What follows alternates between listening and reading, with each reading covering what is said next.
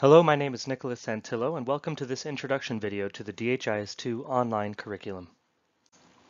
So what is this curriculum? This online curriculum contains videos, demonstrations, readings, and practice exercises to help you implement and use DHIS2. To keep all of your work in one place, we have created a curriculum workbook available in the code section of this site, along with a curriculum Answerbook, which will allow you to check your work as you go.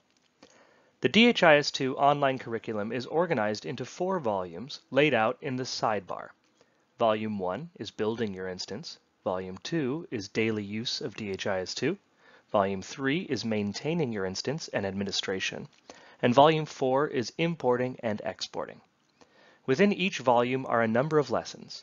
Each lesson has a learning objective, assignment overview, assignment walkthrough video, description of where to work, and instructions. The training is organized sequentially.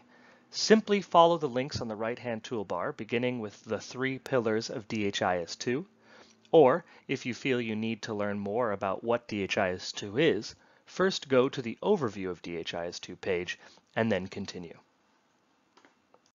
Thanks so much for watching. You can access our curriculum at the link you see there or email us at info@logicaloutcomes.net.